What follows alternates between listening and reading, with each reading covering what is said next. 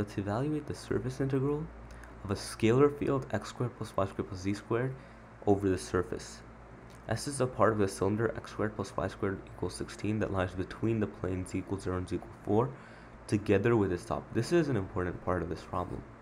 What we're doing is we're not just thinking about evaluating the surface integral over this over the cylinder bounded from 0 to 4, but we're also including the plane z equals 0 over that not the plane, but like the plane with the part of the cylinder.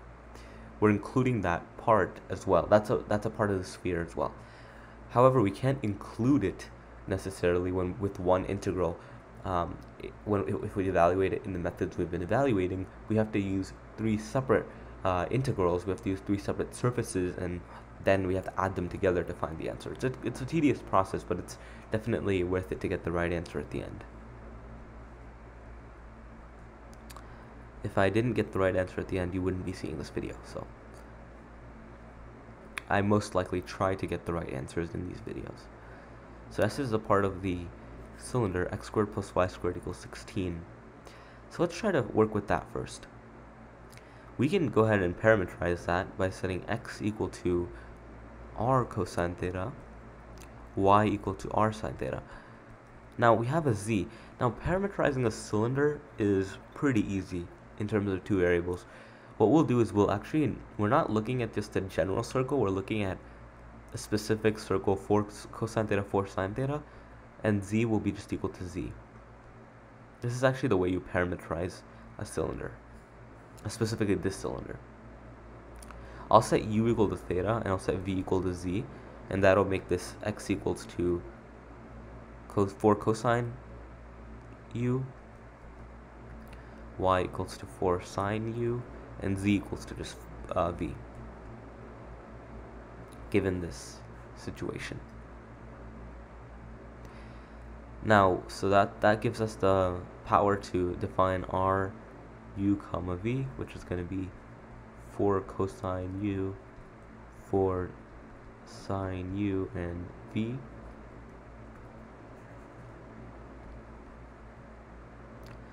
And then we can find r sub u of uv, which is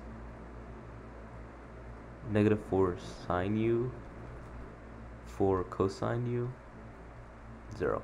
I know I haven't specified the formula yet. The formula is S of f of x, y, z, and this is for parameterized surfaces. If it's in this form, we can just set that equal to, for parameterized surface, f of r u v times the magnitude of r sub u cross r sub v dA.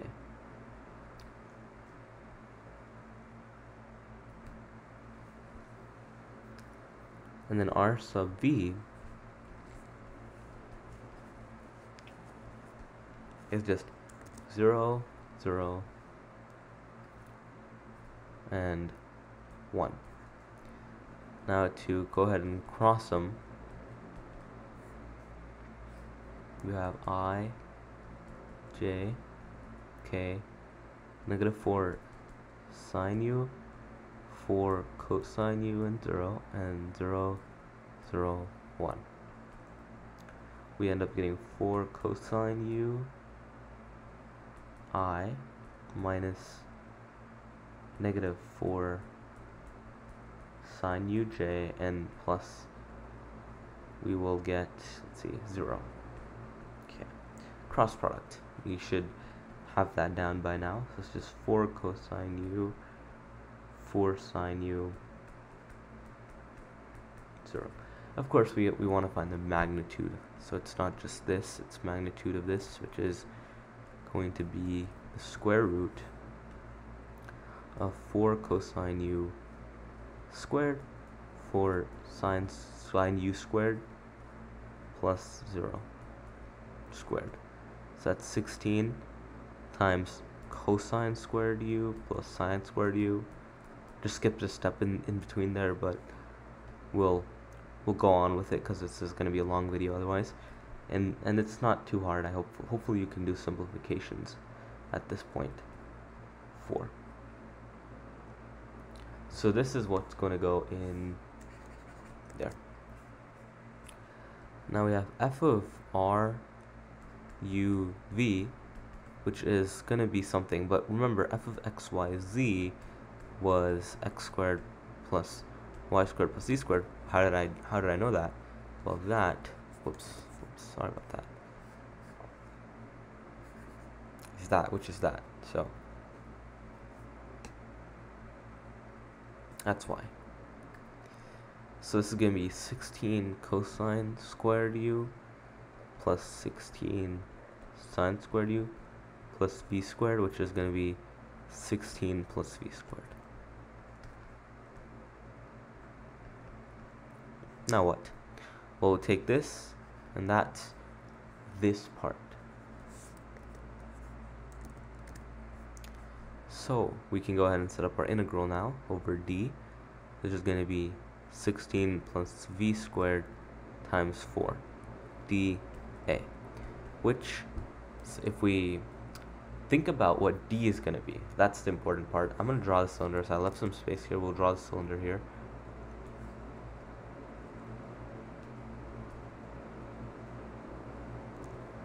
It's going to be just a generic cylinder. Let me draw that again.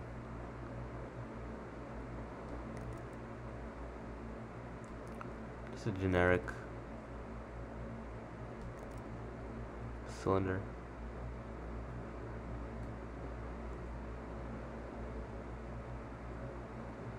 This is going to be from 0 to 4. And then, so v is going from 0 to 4. That's what z is. And then u is going to go, remember, u is just this theta, so it's going from 0 to 2 pi. It's the entire circle. If we had only, like, for example, this quarter of a circle, quarter of a sphere, just this quarter right here, this quarter, then we wouldn't worry. We wouldn't worry about 0 to 2 pi, but it is 0 to 2 pi because it's the entire circle. These are the, what's the word for it? These are the bounds. These are going to be the bounds. So we go from 0 to 2 pi, 0 to 4, and this is going to be 16 times 4, which is 64, plus 4v squared. Is it dv du or du dv? Well, it's actually dv du because of the fact that we're going from 0 to 4 first and then 0 to 2 pi. So let's do the inner portion first. It's going to be 0 to 4, 64 plus 4v squared dv. This is 0 to 4. We don't care about the 0 because it'll be 0. 64 times 4. 4 to the 4th over 3.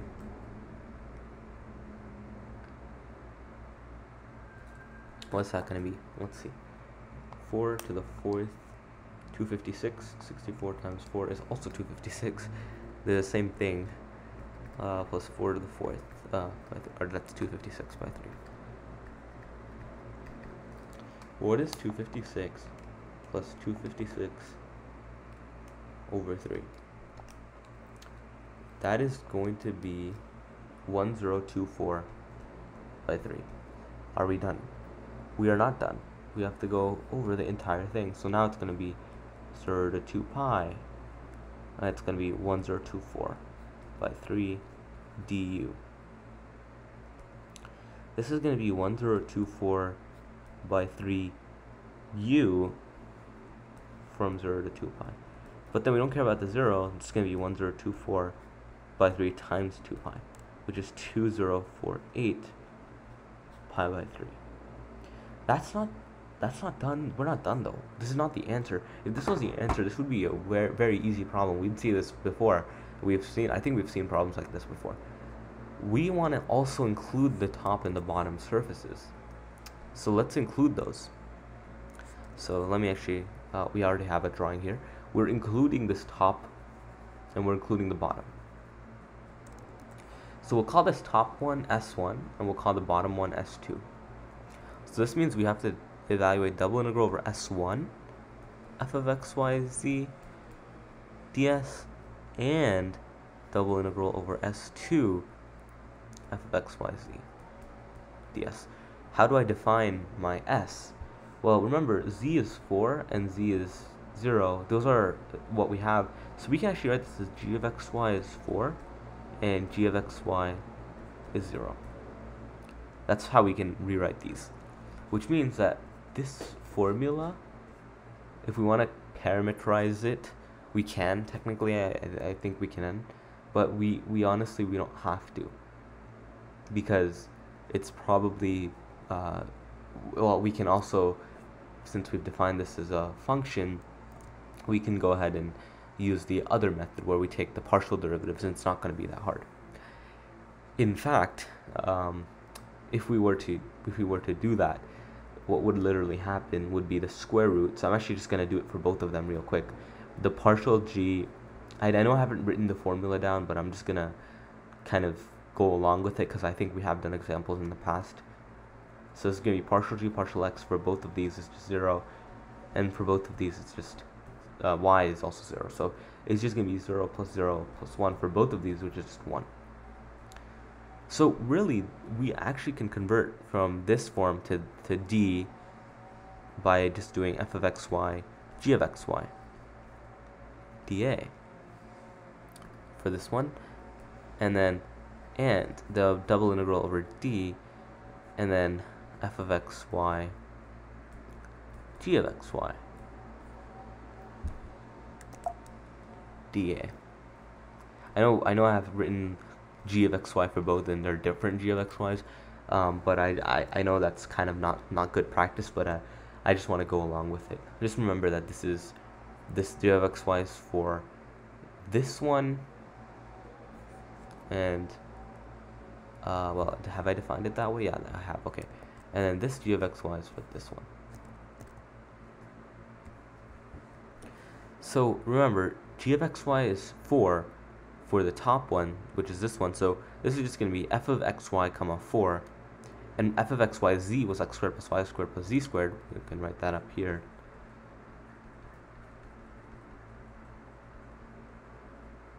So f of xy, g of xy, for the top one is just going to be x squared plus y squared plus 16, and this is for s1, which is this top one. And then f of xy, g of xy for the bottom one, and also I'll just say this is s1, s2 is going to be x squared plus y squared plus 0 squared, which is x squared plus y squared. So this is the function that we will be looking at, that we converted, and this is for the s1 surface, and this is for the s2 surface. So functions for those surfaces, if you will. And so this is going to be double integral over d. This is going to be x squared plus y squared plus 16 dA, and x squared plus y squared dA. And now we can go ahead and define d for in terms of x and y, or we can convert them to parametrics using circles. So we can set x equal to r cosine theta and y equal to r sine theta, and then we can go from 0 to 2 pi for theta, and we can go from 0 to 4 for r. So I'm just going to skip those steps. This is just going to be r squared plus 16, and then this is going to be double integral from 0 to 2 pi, 0 to 4. This is going to be dr d theta, but remember the Jacobian, so it's r. And double integral, same stuff, 0 to 2 pi, 0 to 4, r squared dA. Just to evaluate real quick, this whole thing is going to be 0 to 2 pi, 0 to 4, r cubed, or 16r dr d theta, and 0 to 2 pi, 0 to 4, r squared. Oh, what have I done here? This is r dr d theta. So this is r cubed dr d theta. I know my handwriting is getting messy and I'm skipping a lot of steps, but I don't want this video to be unnecessarily long. It's not too difficult, it's just kind of more difficult than the previous ones.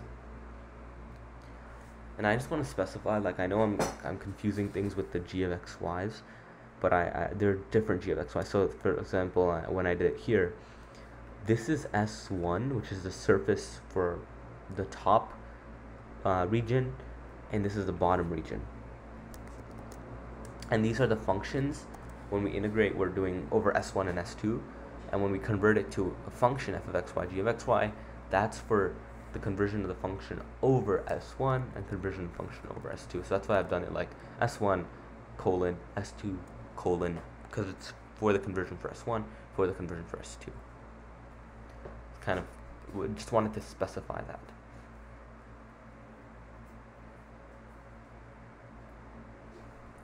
So this is going to be, so if I focus in on this one, it's going to be 0 to 4 r cubed plus 16r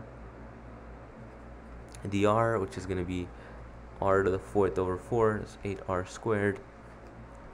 0 to 4, we can make this 4 cubed plus 8 times 16, which is 64 plus 8 times 16, which I don't know what that is, 64. 192. Then this whole thing is just going to be 192 times 2 pi, which is going to be 192 times 2, which is 384 pi. This one, we can first do the inner one, which is going to be r to the 4th over 4, from 0 to 4, 4 cubed, which is 64, and then this entire one is going to be 0 to 2 pi, 64 d theta is 128 pi. Hopefully I haven't made mistakes, but we will move on. Taking this one, and this one, we can add them together to get the entire, to evaluate the surface integral over all three surfaces, if you will. So 2048 pi. So therefore, 2048 pi by 3 plus 128 pi plus 384 pi is the evaluation, I'll just say. And let me actually simplify this one. 128 times 3 is 384. It's 384 pi over 3. 384 times 3 is 1152 pi over 3. So just adding the tops, so 2048 plus 384 plus 1152 is 3584 pi over 3.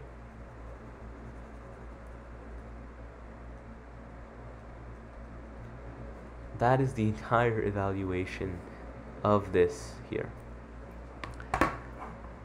That was a long video. That's why I tried to rush it in between, but hopefully it was helpful. I'm pretty sure we haven't made mistakes, but if you're seeing this video, then there's no mistakes. Okay, you can assume that because I'm repeatedly saying it. But yeah, I just wanted to specify that the g of x, y's were kind of confusing sometimes, but you know, hopefully the specifications and the fact that I lined it up a little better was helpful. So this is for S1, and this function corresponds to the integration over S1, so that's why this function corresponds to integration over S1. So that's why it's associated, and that's why I did that.